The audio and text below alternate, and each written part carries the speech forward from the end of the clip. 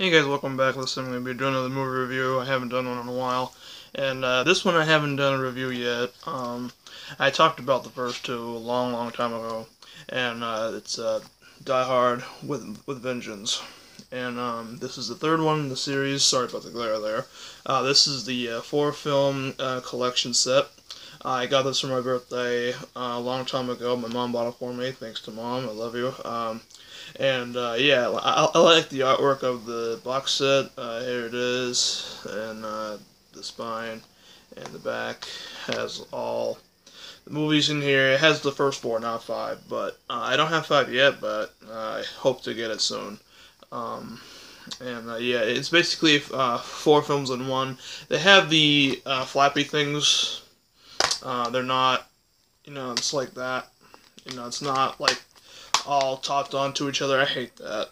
But yeah. So the third one was when did this one come out? 95, and stars Bruce Willis and Samuel L. Jackson. And basically the movie's about John McClane and New York Harlem store owner basically get recognized by this German terrorist, and they discover that he is trying to commit, a crime in the city, and they basically team up together to try to stop him and put him away for a long time. And that's basically the plot in a nutshell.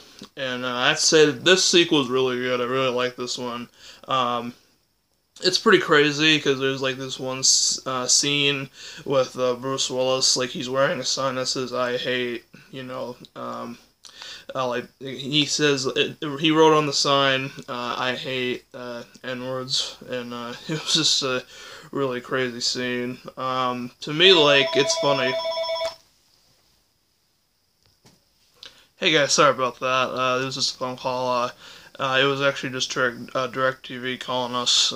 We didn't answer it, so yeah. So I thought the scene where he had the sign that he wrote and that he put around him saying that "I hate N-words" was like really funny, but like in like a stupid way. It's very racist, but like I thought it was like hilarious, like when I first saw it. And yeah, this sequel is very good. It's the runtime is 2 hours 11 minutes. It is a little long, but it's well worth it. The acting in it is great. Willis and Jackson do great together. I'd say that it's one of the best one in the series. I'd have to say it's up there with 2. And well, obviously the first one's obviously the best, but 2 and 3 are also great ones that are in the franchise. There's 5 total, like as of right now. But there was talks about Die Hard 6, but apparently Bruce Willis doesn't want to do it, and I can't say I blame him because like the series has been going on for a very long time, so it's good to just like end things, you know what I mean? But not saying that the Die Hard series is bad. It's always been a part of my childhood, and it'll always be a great part of my life.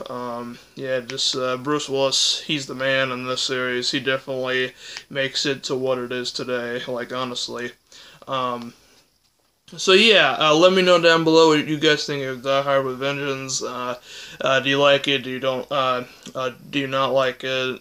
Which one is your favorite in this franchise? Mine is definitely the original. Just because it's like definitely like the best one. I'd say one of the all-time greatest action movie franchises of all time. And yeah, so if you are looking into some good action franchises, I definitely recommend the Die Hard series. It's a very good series, and you won't want to miss out on it.